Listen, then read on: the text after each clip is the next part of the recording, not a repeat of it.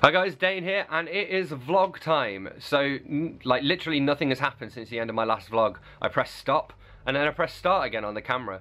But I like to do a little introduction when I remember, because I probably won't remember to film again until tomorrow now, unless I get a chance to do anything that isn't just work. But at the moment, I'm mostly doing work and reading. I am reading 4 stories by Bennett, except I'm only reading The Laying On of Hands and Father, Father, Burning Bright, because the other 2 in this are The Clothes They Stood Up In and The Lady in the Van, and I have read both of those. So yeah, crack on with it. Alright, back to work. See you soon. I also need to film my Guards review. I keep saying I'm going to do it and I haven't done it, so I'm going to do it. So actually, I'd forgotten that Vimes is... Jesus. So I'd forgotten that Vimes was a drunk in this one. He is a reformed... So I'd forgotten. I guess we'll continue this review later because Thames Water is digging up the pavement outside. It's probably 9:05. Great. Alright, well this can go in the vlog instead.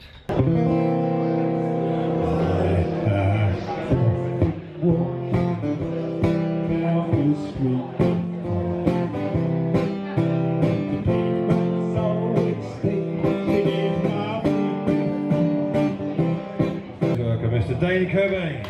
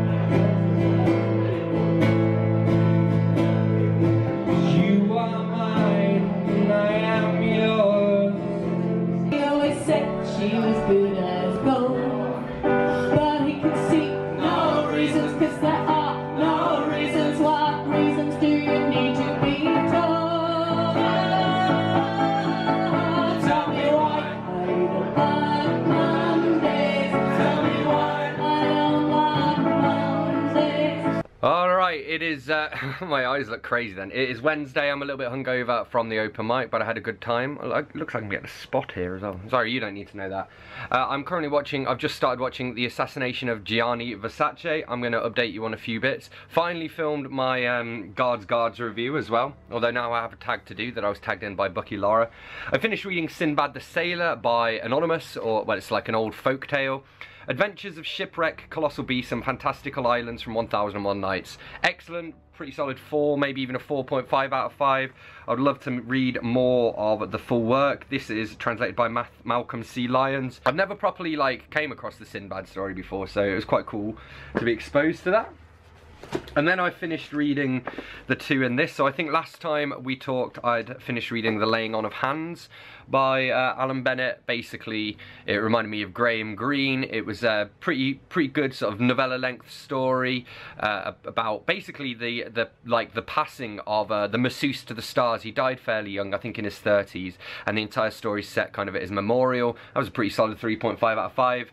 And then the other one I read out of this was Father, Father, Burning Bright, which I enjoyed, possibly not as much as The Laying On of Hands, so I guess I'll give it like a, yeah, probably another 3.5 out of 5. If anything, The Laying On of Hands was 3.75. And that's about basically this family, and the patriarch of this family is kind of dying a bit, and they're all waiting for news from the hospital. And meanwhile, somebody else in the family is pregnant and about to give birth as well.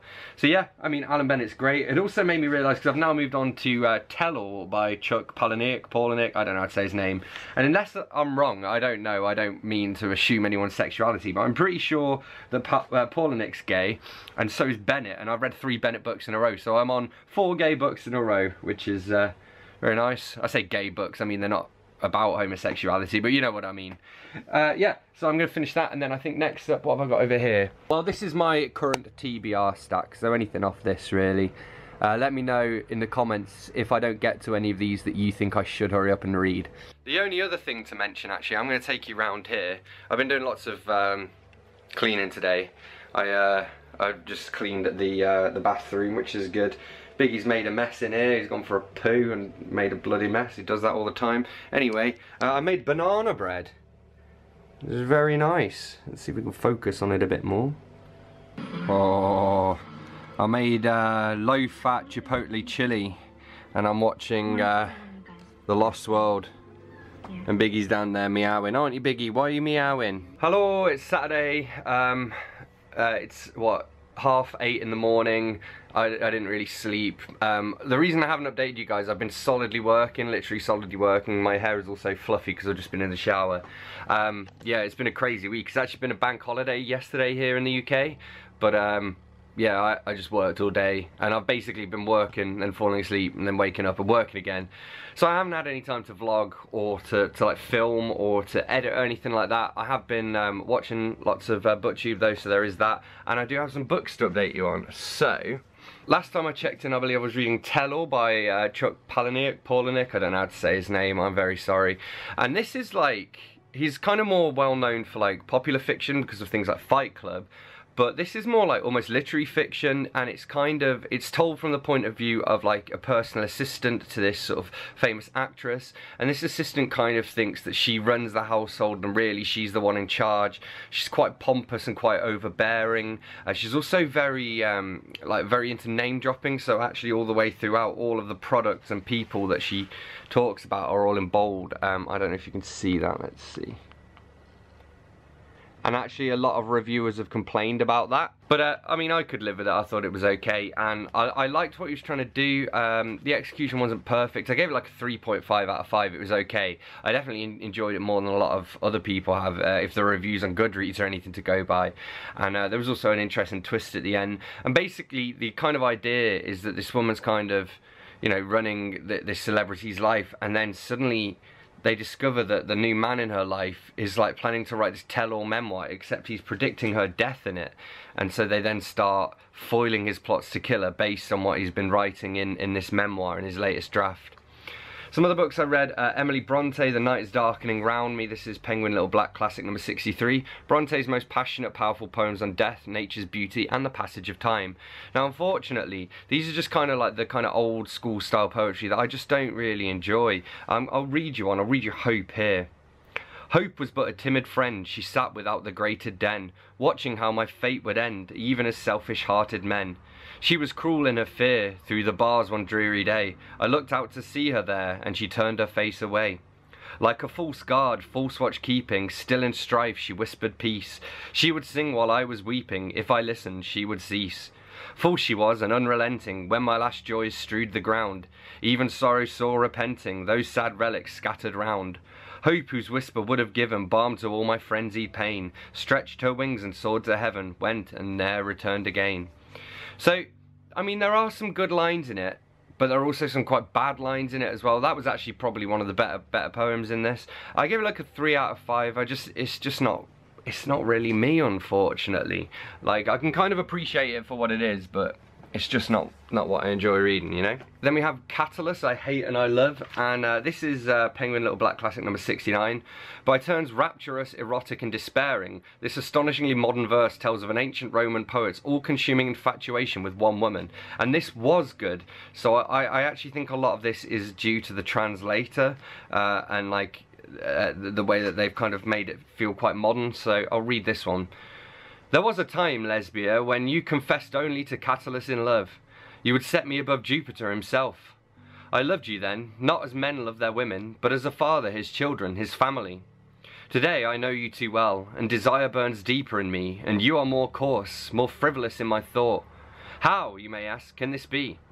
Such actions as yours excite increased violence of love, Lesbia, but with friendless intention. Whatever could have possessed you to impale yourself on my iambics? What ill-disposed deity inveigled you, Revidus, into this one-sided contest?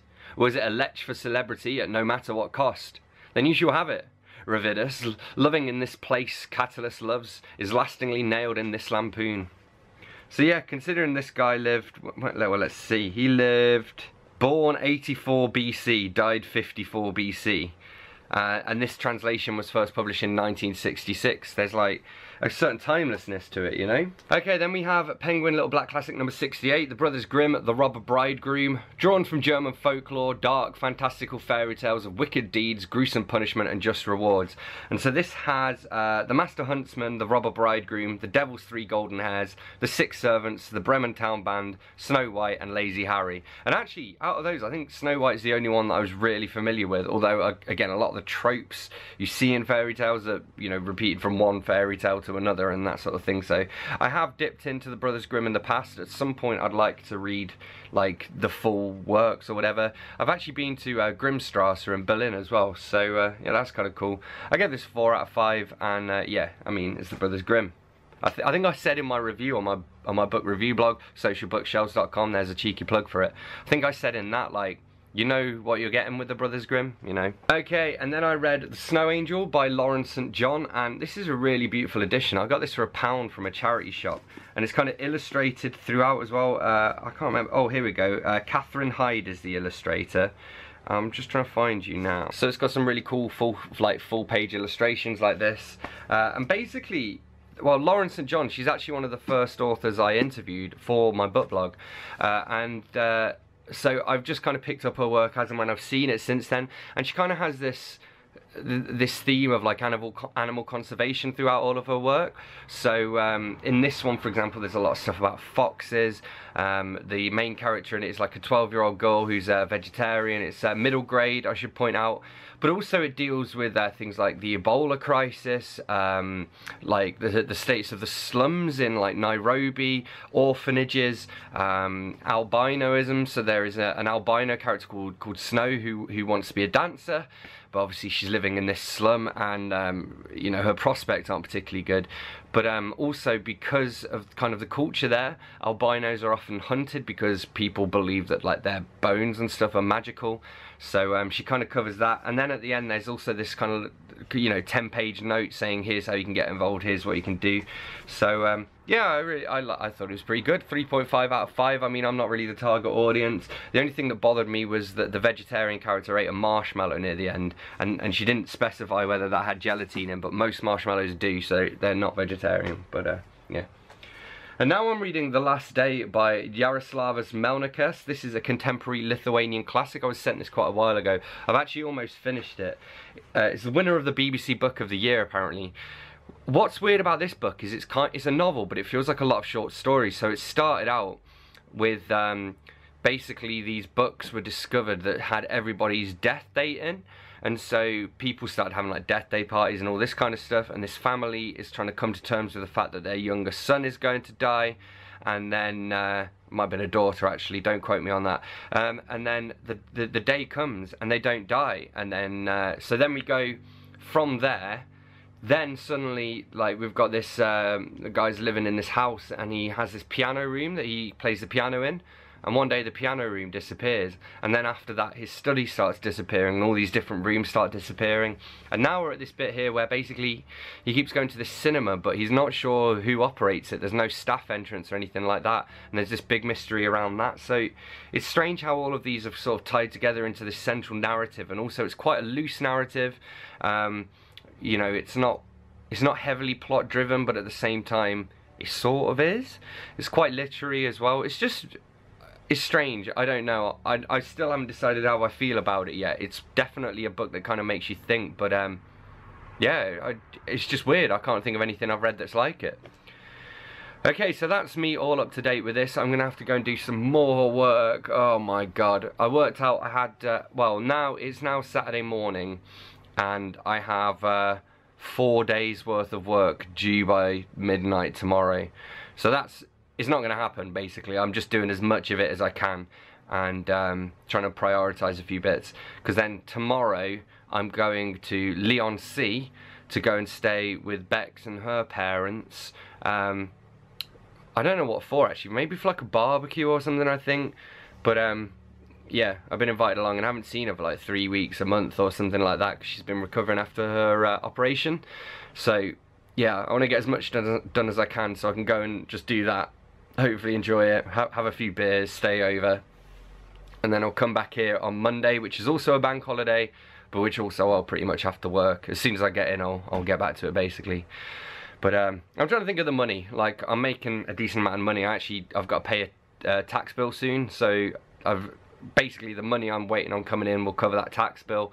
But also because I've been learning to drive, and I'm probably a couple months away now from being test ready, and I don't have any savings at the moment, so I want to build up a few savings so I can, you know, get a car and get it taxed and insured and all that kind of stuff. So yeah, so I'm probably going to keep being hard at work for at least the next 2-3 weeks, and then I'll be in a more reasonable sort of financial position. So yeah, TMI, I don't know. Alright, and I might go into town in a bit as well if I do get a chance. I'll try and take my camera if I do, because it's quite a nice day. It's the standoff of the cats. What have you seen out there, Biggie? There is a cat out there. Isn't there, Biggs? Oh, shit. Shit. He attacked my leg earlier, so I'm having to be careful here. I'm not letting you out to attack that bloody cat. It's getting close. I wonder if we turn the gamma up. I know, Biggie, I know. Where is it? You're gonna try the other window? You're gonna try the other window?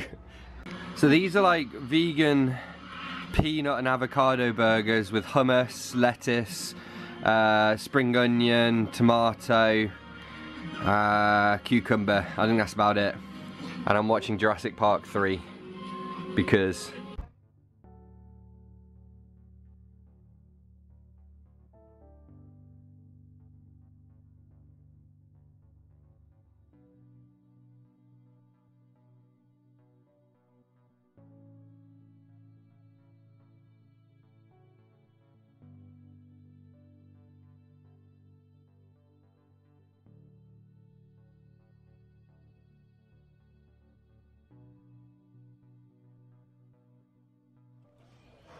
okay.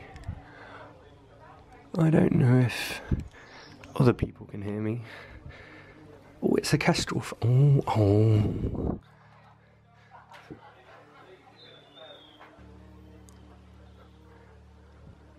Okay, it's not my bookcase. My girlfriend's dad's bookcase. Yeah.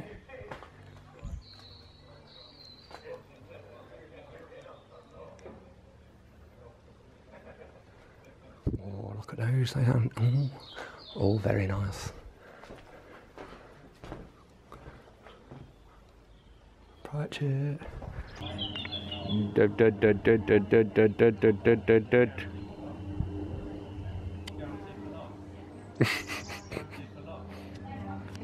Oh, it's a hard life. What happened, buddy? That is adorable. We're in fear of not getting Champions League. Not this key, you have to win it. Yeah. Alright, bud. Can I have that football, please? Oh. Oh.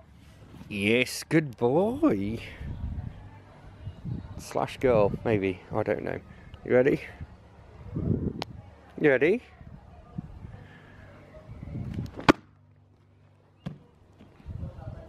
We're at the sea, beach. We're on Leigh-On-Sea. Me and Sean, me and John each did one. Natter did all three, but hey Google, he said it's the most pause. Challenge ever. Okay, so we're gonna go back there, and I'll let you know you should come with us. So how many? Yeah, I'd love to. I have made slow roasted red pepper soup with. It's also got some chickpeas in it, and I'm currently watching Wreckless Eating. Yeah.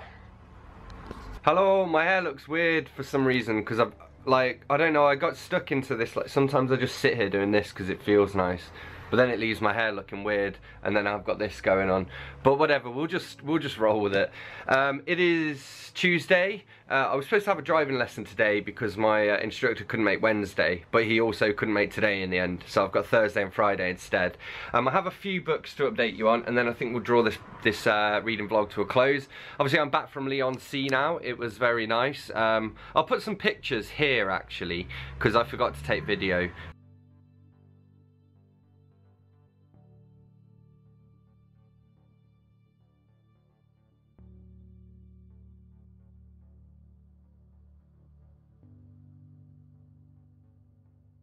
I might as well talk about this while I was there because I knew I was gonna, it was like 3 hours there, 3 hours back, and I was gone for about 30 odd hours or something. So I took Night Shift by Stephen King and read that in like 24 hours, which is pretty good.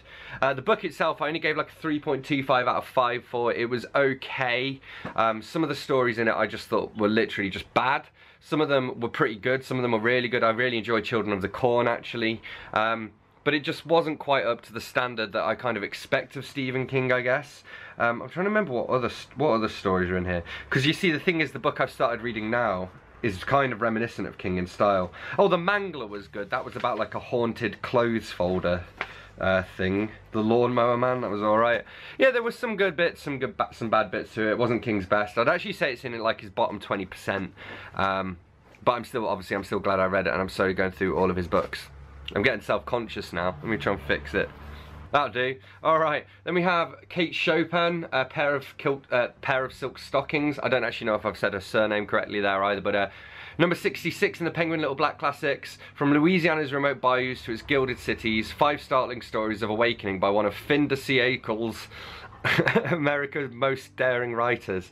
We're just going to leave that failing because I don't actually know how that is pronounced or even what it means. But yeah, like, I think 3 or 4 short stories here. It was really good actually. I mean, she's got this kind of voice that shows that she is from like the American Deep South.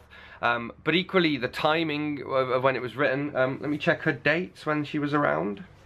She died, so born 1850, died 1904 in St. Louis. Yeah. So yeah, it was just really interesting, I guess, to see a take on America from that time period and in that area, you know. Here we have Cats at Home, Kirsty Seymour-Ure. This is like a 3 out of 5. It's fine. It's like a little coffee table book. It's got pictures of cats in it, and then, oh my god, I've dropped it. And then like little quotes about just, well, either quotes about cats or like information on them. So, the curiosity of cats is legendary. It leads them astray, entices them to mischief, gets them into trouble. It also brings out some of their most endearing moments. But the thing is, it was just overwritten, so yeah, it was like a 3 out of 5. Because the info in it was good, but the way it was written, I just didn't like it. It left kind of a sort of sour taste in my mouth, I guess. I also read The Last Day by Jaroslavas Melnikas. I think I mentioned this. This was probably what I was reading in my last update. Basically, it's kind of like literary fiction. It's almost like a cross between short stories and a novel, except it is definitely a novel. But we just have these kind of strange things happening. So in the first sort of start of the book, there's this book that comes out and basically it lists when people are going to die. And so we kind of investigate how that affects society. Then later on, rooms start disappearing in this family house. So there used to be a piano room, and that sort of disappeared. And then the next room disappears, and so on and so on. And then we get to like an unusual cinema as well, which doesn't appear to have any staff. And this guy has an unhealthy obsession with it. So, oh, this is written by, as well, it's a contemporary Lithuanian author. I can't remember who it's printed by. Noir Press is the publisher of this. And I was sent this for review a fair old while back. Winner of the BBC Book of the Year, it says here as well. I did enjoy it. It's definitely one of those books that makes you think and you have to concentrate a lot, but it was good. Yeah, probably like a 3.5, maybe a 3.75 out of 5, not quite a 4. And finally, I'm currently reading Video Nasties by Duncan Ralston. So Duncan Ralston is an indie author. I'm reading this for Todd and Dane's indie read along. And basically, this is a short story collection. It is quite reminiscent of Stephen King. I've read Ralston before and enjoyed him as well. And so, for example, stories we have here, this guy had all of his teeth were they all had to be removed, and so he got dentures to replace them, but like implants rather, not dentures. And it made him bite people. And then he got a job as a Santa as well, so that was quite interesting. We've just had one where there's like a young child who kind of has this sort of psychic ability to basically kind of make people's heads explode. So that's pretty cool as well. Really well written so far. I mean, I'm only a quarter of the way into it, but I only started it yesterday and I am loving it. And it's actually the perfect book to follow Night Shift with, I think, as well. If anything, it's probably better than Night Shift for me so far. So yeah, that is it. And on that note, I'm going to love you and leave you. So thanks as always for watching. Don't forget to let me know in the comments if you've read any of these books, and if so, what you thought of them. Hit that like button if you've enjoyed this video. Hit subscribe for more, and I will see you soon for another bookish video. Thanks a lot. Bye-bye.